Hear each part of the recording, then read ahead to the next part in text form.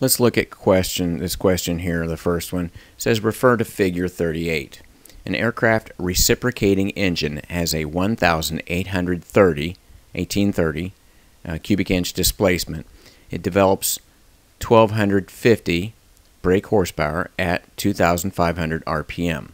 So the question is, what is the brake mean effective pressure? So let's go back over this. 1830 cubic inch engine develops 1250 brake horsepower at 2500 RPM. So what is the BMEP, brake mean effective pressure?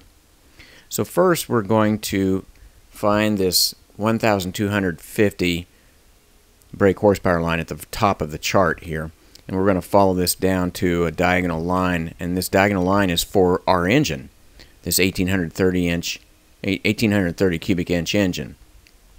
From this line, we're going to, where these two intersect, we're going to go horizontal from this intersection point, and we hit this line over here. That's a 2500 RPM line. And then from here, we're going to go down, and where we hit the bottom of the chart here, this is the brake mean effective pressure numbers at the bottom. And we'll find that it intersects the bottom here at somewhere around the 217 line. So the answer to this question is A, 217. Let's look at one more question. Refer to figure 38.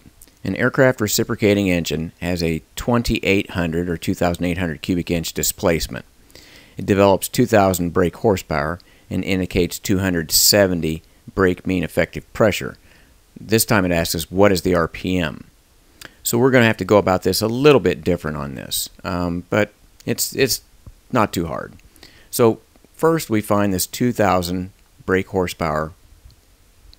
We follow this down until it intersects our engine displacement, which is 2800 cubic inch. From here we go horizontal to the right. Now this is where it's a little different. We're going to go down here to the bottom to the 270 brake mean effective pressure, and we're going to follow this line up until it intersects the line we just drew. So we find this diagonal line for the RPM that it crosses where these guys intersect, and this 2800 RPM, or I'm sorry, this 2800 cubic displacement engine will need to turn at 2100 RPM to develop 2000 brake horsepower with a BMEP of 270 psi. So the answer to this question is 2100 RPM. Hope this helped you with this figure number 38. Thanks for watching.